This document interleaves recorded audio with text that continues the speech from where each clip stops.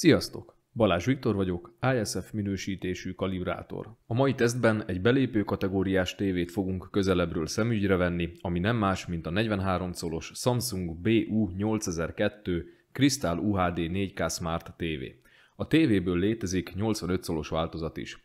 A tévé támogatja a HDR10, HDR10 plusz HLG és HGIG szabványokat, majd a teszt során kitérek arra, hogy pontosan mit is jelent ebben az esetben a támogatás elnevezés. A panel típusa IPS, natív felbontása pedig 3840x2160 pixel, a maximális képfrissítése pedig 60 Hz. Hangformátumokból maximum a Dolby Digital Plus támogatott. Kétséget kizáróan a tévé egyik legjobb tulajdonsága az Xbox Game Pass szolgáltatás, amire majd természetesen részletesen kitérek. Gondolom ti is kíváncsiak vagytok rá, hogy mit nyújt a Samsung a belépő kategóriában. A formaterv az Air Slim Fantasia nevet kapta, ennek fényében a tévé vastagsága mindenhol egyformán 2,5 cm. A panelt magába foglaló házműanyag, de a kinézete a mostanában divatos szálcsiszolt fémre hajaz.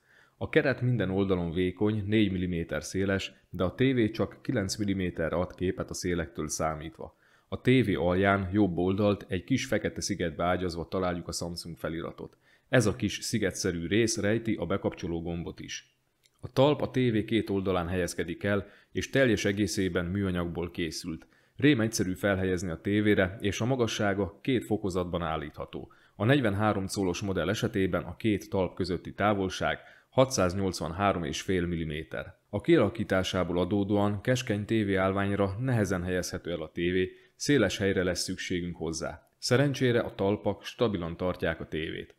Falra szereléshez a 200x200-as szabványt támogató konzolra lesz szükségünk a 43 colos modell esetében. Ahogy az látható, anyaghasználat terén a műanyag dominál, de szerencsére összeszerelési és illesztési hibákkal egyáltalán nem találkozni. Szemből nézve a csatlakozók a tévé jobb oldalán kapnak helyet. Fentről lefelé haladva kapunk 2 darab 2.0-ás USB portot, az első fél, míg a második 1 amperes. Mellettük található a 100 megabites LAN csatlakozó, itt láthatóak a mérések. 1 gigabit per szekundumos internettel rendelkezem itthon, LAN-on keresztül 94 megabit per szekundumot mértem, Wi-Fi-n keresztül pedig 230 megabit per szekundumra képes a tévé. Összesen 3 darab HDMI csatlakozóval szerelték a tévét. A 2-es címkével ellátott HDMI csatlakozó EARC képes. A harmadik HDMI csatlakozó pedig a tévé hátulján kapott helyet, egyetemben az optikai csatlakozóval. Itt található még a CI foglalat is. A tévén találunk még 1 darab földi bemenetet is.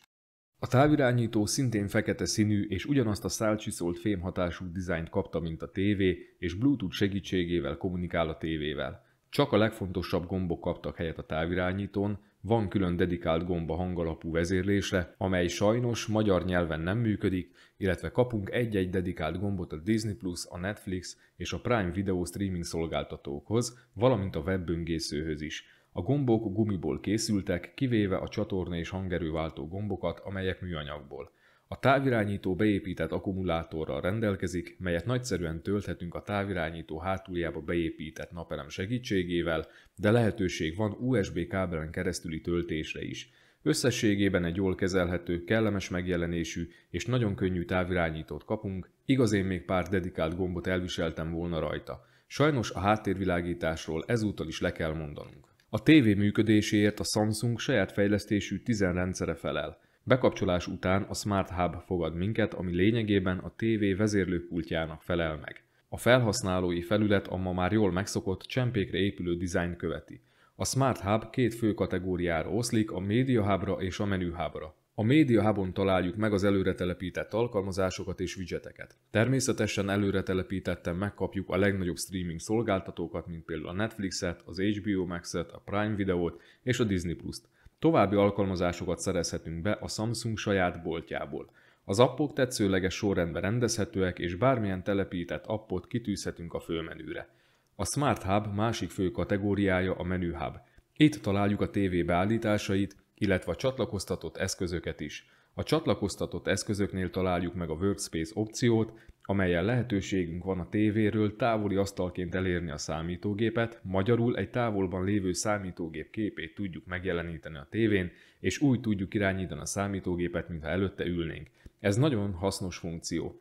A Menu Hub közvetlenül elérhető a távirányító fogaskerékkel jelzett gombjával is. Maga a menürendszer könnyen áttekinthető, jól használható, de a gyorsasággal néha akadnak problémák. A menüben lépkedve a tévé hajlamos a belassulásra, sőt, akár másodpercekig tartó akadásra is, de szerencsére ezek nem gyakori jelenségek. A YouTube tökéletesen és gyorsan működik, támogatja az UHD felbontást 60 Hz-es képfrissítés mellett, és természetesen a HDR formátumot is tökéletesen kezeli. A működése és a videó tekerése gyors, minden úgy működik, ahogy kell. A tévé beépített média lejátszóját vagy a fő képernyőről, vagy pedig a gyors elérési menüből érhetjük el. A fájlok böngészése közben a már jól megszokott látványvilág és elrendezés fogad minket. Fájl támogatás terén nagyon jó a helyzet, szinte minden formátumot gond nélkül lejátszik a tévé. Az AVI fájl formátum a mai tévéknél már nem támogatott. Lejátszás közben a keresés gyors, és a tévé még fejezeteket is felajánl a gyorsabb keresés érdekében. A beépített lejátszó támogatja a feliratokat, amik teljes mértékben testre szabhatóak, beállítható a betűméret, a szín, a háttérszíne, a körvonal, a betűtípus, egy szóval minden. Még a közel 100 GB-os tartalmakkal is könnyen megbirkózik a lejátszó, támogatja HDR10, HDR10 Plus és HLG tartalmak lejátszását is, és természetesen a HDR metaadatok feldolgozása sem okoz gondot neki, ahogy ezt ebben a videóban is láthatjátok, a metaadatoknak megfelelően változtatja a tone mappinget. A beépített lejátszó képességeire nem lehet panaszunk. A beépített lejátszó és a tévé továbbra sem támogatja a DTS hangformátumot. A TV beépített webböngészője egészen használható, de csodákat azért nem kell várni tőle. Ahogy láthatjátok, a tévére köthetünk vezeték nélküli billentyűzetet és egeret is a saját adóvevőjükkel, és tökéletesen működnek. A tévé egyik legjobb szolgáltatása az Xbox alkalmazás. Segítségével Xbox játékokat streamelhetünk a tévénkre, amihez csak egy Xbox Game Pass előfizetésre és egy Xbox kontrollerre van szükségünk. A szolgáltatás szerencsére Magyarországról is elérhető és meglepően jól működik. A kontrollert a tévéhez Bluetooth vagy USB kábel segítségével csatlakoztathatjuk. Nekem valamiért a Bluetooth csatlakozás nem működött, de USB kábellel tökéletes volt a kapcsolat. Felmerülhet a kérdés, hogy a streaming miatt mennyire nehézkes az irányítás a késleltetés miatt, de meglepetésemre teljesen jól irányítható volt minden játék, amit kipróbáltam. A képminőség az internet sebességünktől függ, nyilván nem lesz teljesen ugyanolyan a kép, mint a dedikált konzollal játszanánk, de szerintem semmi panaszunk nem lehet ezen a téren sem. Amit viszont fontos megemlíteni, hogy csak SDR-ben futnak a játékok. A tévének természetesen semmilyen gondot nem okoz, a 23,976 ezred hertzes videók kadenciahelyes megjelenítése, a filmek nagy hányada még mindig ilyen képfrissítést használ, tehát a filmeket kadenciahelyesen, juddermentesen és frame drop nélkül képes megjeleníteni. Ehhez semmi mást nem kell tennünk, mint hogy kikapcsoljuk a képtisztasági beállításokat. Abban az esetben, ha valakit zavarna az alacsony képkocka szám miatt a pásztázó kameramozgásoknál jelentkező, akadozó darabos mozgás, akkor kapcsolja be a képtisztasági beállításokat és a torzítás csökkentést állítsa ízlése szerint, bár én maximum a 7-es értéket ajánlom. Viszont ennek a használata mindenképpen képhibákat fog eredményezni. Mivel a panel 60 Hz-es, ezért csak korlátozott lehetőség van az 50 Hz-es és afeletti anyagoknál a mozgás elmosódás csökkentésére. Így a már jól megszokott 300 soros mozgásfelbontást kapjuk. Ha tovább szeretnénk növelni a mozgásfelbontást, akkor be kell kapcsolnunk a BFI-t, amit a Samsung LED-es képtisztaságnak hív. Így már 650 sorra emelhető a mozgásfelbontás. A BFI azt az eljárást takarja, amikor a tévé fekete képet szúr be a képkockák közé nagyon gyorsan, ezzel átverve a szemet, hogy magasabb mozgásfelbontást szimuláljon. Mivel a panel csak 60 Hz-es, így határozottan nem ajánlom a LED-es képtisztaság bekapcsolását, mert brutális mértékben fog villogni a panel, ami bántja a szemet, és az amúgy is alacsony fényerő 50%-át el is veszítjük. A felskálázás minőségére viszont nem lehet panaszunk. Még a kis felbontású SD TV adások is szép élesnek tűnnek a 43 colos képernyőn, köszönhetően a magas pixel sűrűségnek. A HD és Full HD filmek nagyon élesek, és ha az élességet nullára állítjuk, akkor plusz képzaj sem kerül a képbe. Nyilván a natív felbontású UHD anyagokat meg sem kell említeni, azok borotva élesen jelennek meg a képernyőn. TV adásoknál rendkívül fontos a váltott soros mozgás megjelenítés, amivel egész szépen megbirkózik a tévé, igaz, nem tökéletesen, jól látható, hogy a hajón lévő kötelek nem mindig maradnak szép élesek, néha egy kicsit szétcsúsznak.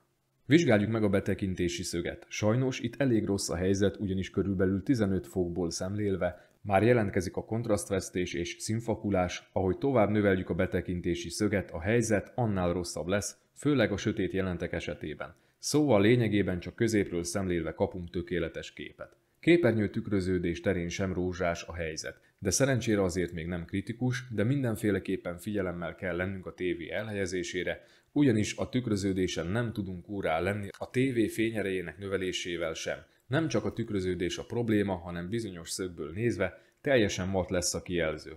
Minden tévénél az egyik legkényesebb terület a panel uniformitása, vagyis az, hogy mennyire homogén a kép a teljes panel területén.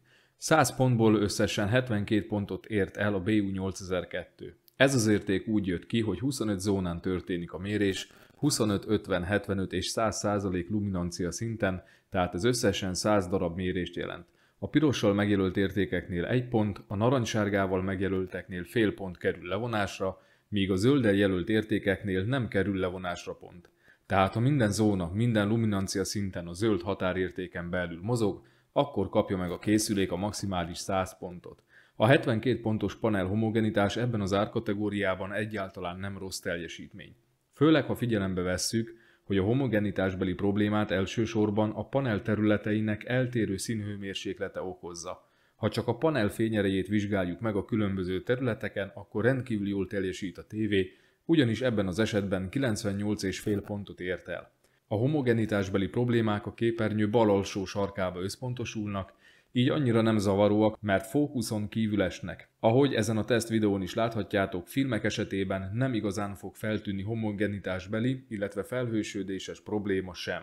A mérések és a kalibráció során a Portrait Display Kalman Ultimate 2023 legújabb szoftverét használtam, valamint egy spektrofotométert, egy kolorimétert és egy bitperfect mintagenerátort, ugyanis ezek hiányában hibás lesz a kalibráció. Samsung tévék esetében a gyári képmódok közül a legszínhelyesebb képet a film és filmmaker képmódok adják. Belépő kategóriához képest nem annyira rosszak a mért értékek, de tény, hogy elég távol állnak a szabványos, színhelyes képtől.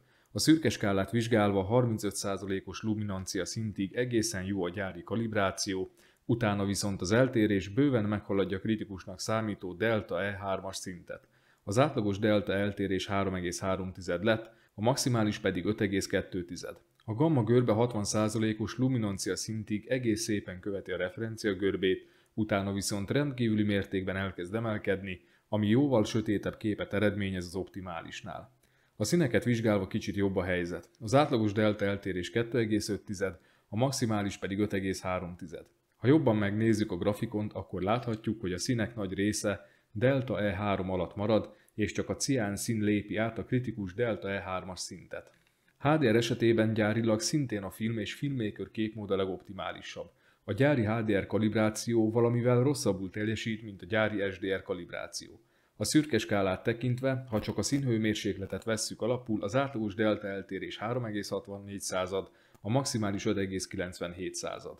Viszont ha beleszámítjuk az eltérésbe a fénysűrűséget is, akkor az átlagos delta eltérés 6,6, a maximális pedig 16,9 lett. Az EOTF görbe hullámzik, de nagyrészt a referencia görbe alatt fut, ezáltal sötétebb képet eredményez az optimálisnál. P3 szinteret vizsgálva az átlagos delta eltérés 9,6, míg a maximális 13,5 lett. Ez bizony hatalmas eltérés a szabványhoz képest, és ezt a hatalmas eltérést elsősorban a színek kicsi fénysűrűsége okozza. Kalibrálás után hatalmas minőségű javulást és referencia közeli értékeket sikerült elérni a szürke skála terén. Az átlagos delta eltérés 0,2, a maximális pedig 1,6 lett. A legmagasabb, tehát 1,6-es delta eltérés a fekete színnél érhető tetten, de ahogy csökken a fénysűrűség, annál kevésbé érzékeny a szem a hibákra, szóval ez brutálisan jó eredmény.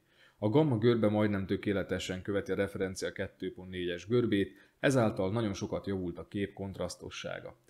A színeket vizsgálva is hatalmas a javulás, az átlagos delta eltérés 1,3, a maximális 2,9 lett. A 100%-osan szaturált színeket leszámítva 2 alatt van a delta eltérés, ami szintén meglepően jó eredmény. Több mint 100 mintát vizsgálva egy speciális színellenőrző mintasoron nézte meg a tévé tudását. A minták között találhatóak a különböző bőrszintónusok és a zöld szín árnyalatai, amelyek helyes megjelenítése a tévéknek mindig is nagy kihívást okozott, és ezekre a legérzékenyebb az emberi szem.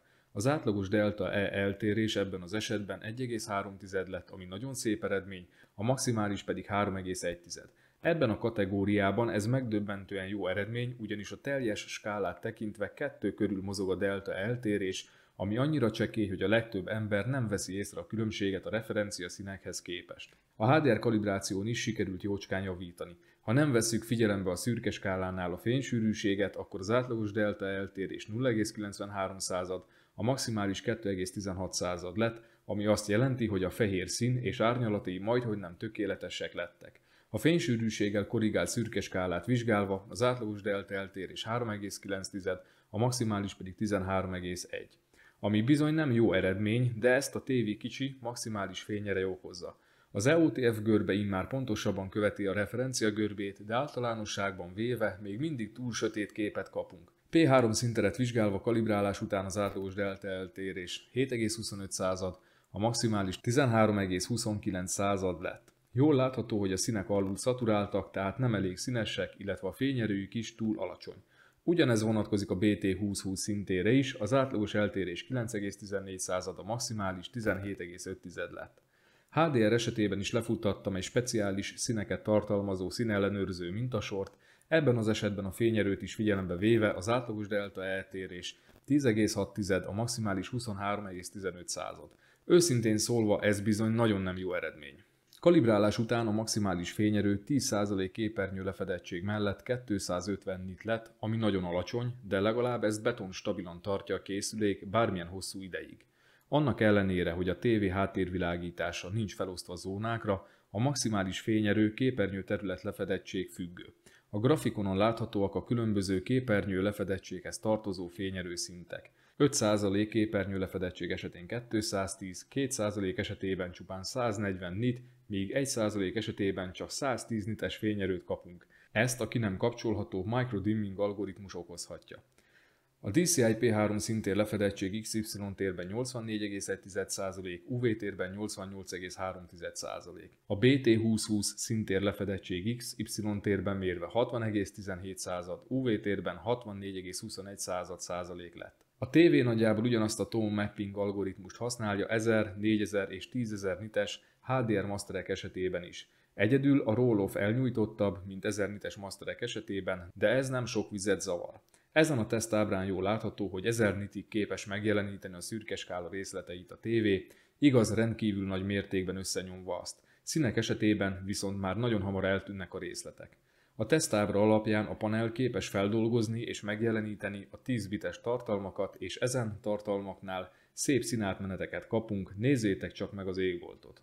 Color banding, vagyis lépcsőzetes színátmenet valós tartalmak esetén ritkán tapasztalható, és leginkább a 8 bites SDR tartalmaknál jelentkezhet. A BU8002 esetében nincs lehetőségünk csökkenteni ezt a jelenséget. Sötét jeleneteknél sincs blokkosodás vagy poszterizáció, de mivel nagyon magas a tévé fekete szintje, ezért HDR tartalmak esetében elég nagy black crash tapasztalható. Vizsgáljuk meg a kontrasztarányt és a fekete mélységét.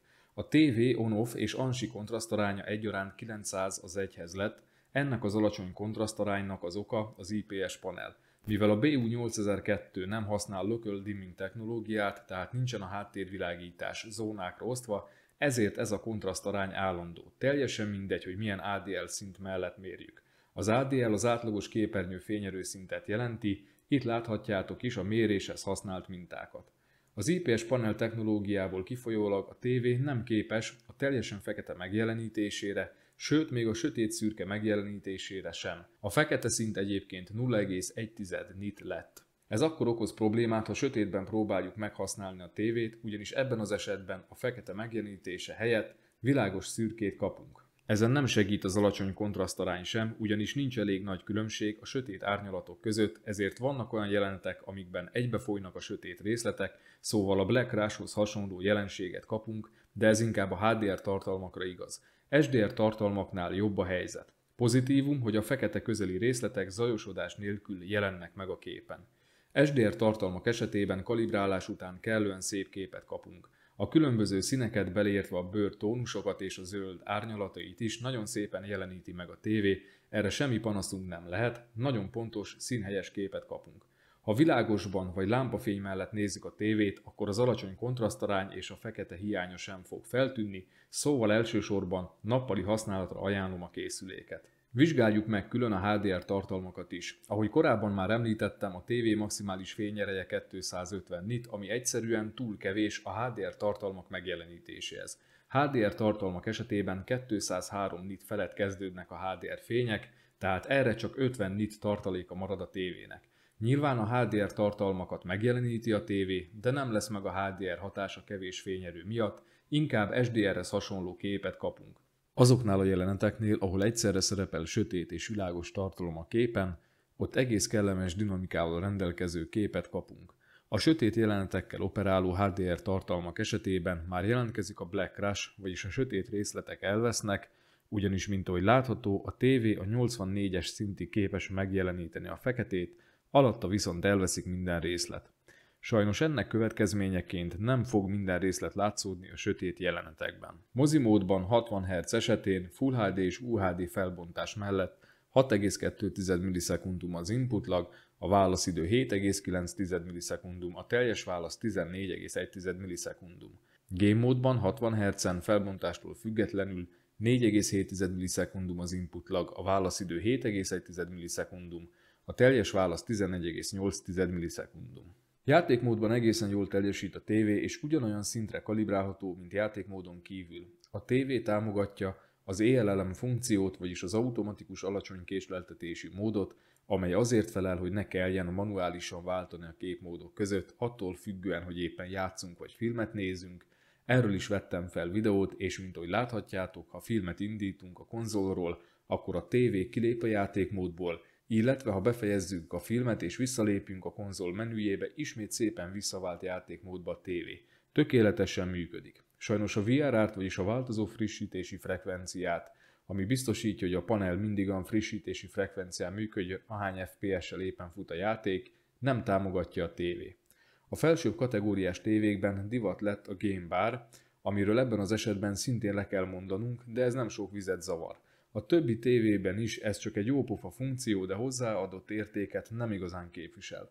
Viszont a menüben bekapcsolható a HDR játékoknál a HGIG. Ez azért jó, mert ilyenkor a konzol végzi el a tone mappinget és nem a tévé, ezáltal optimálisabb képet kapunk. De gyorsan hozzá is tenném, hogy nem kapunk igazi HGIG funkcionalitást, ugyanis a HGIG engedélyezése után is bekapcsolva marad a TV tone mapping algoritmusa. Ahogy látható, bekapcsolt HGIG módban jóval később kezdődik a roll-off pont, és maga a roll-off is kevésbé elnyújtott, szóval én a HGIG bekapcsolását ajánlom.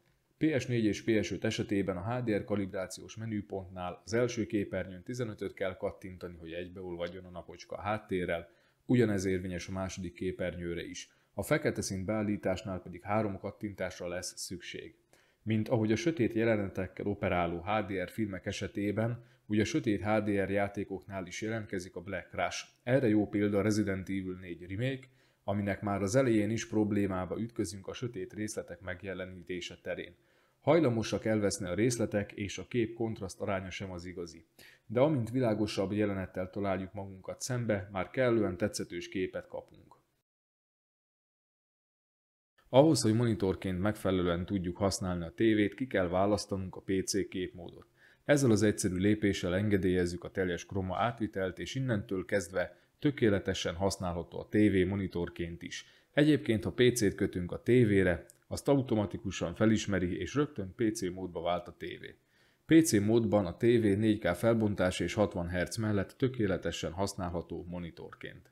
Azzal érdemes tisztában lenni, hogy nyilván csodákat nem várhatunk el egy belépő kategóriás tévétől. Pozitívumként kiemelném a jól használható smart funkciókat, a különböző streaming alkalmazásokat, a YouTube-ot és a beépített média lejátszó képességeit, és természetesen az Xbox Game Pass alkalmazást. Kalibrálás után SDR források esetében nagyon szép, színhelyes képet kapunk. Negatívumként mindenképpen meg kell említeni a nagyon alacsony kontrasztarányt, a magas fekete szintet, és azt, hogy HDR megjelenítésre egyszerűen nem képes a tévé az alacsony maximális fényereje miatt. Betekintési szögben és tükröződésben sem erős a tévé. Az alacsony kontrasztarány miatt sötétben tévézőknek nem tudom ajánlani a tévét, valamint nagyon világos nappaliba sem, a kevés fényerő miatt. Éppen ezért elsősorban moderált fényviszonyokkal rendelkező nappaliba, hálószobába, valamint gyerek- és ifjúsági szobába ajánlom a készüléket. Amiben a BU8002 többet tud nyújtani az ellenfeleinél, az az Xbox alkalmazás, ami sokaknak sok örömet fog okozni. Sziasztok! Ha tetszett a videó, kérlek lájkoljátok, osszátok meg és iratkozzatok fel a csatornámra.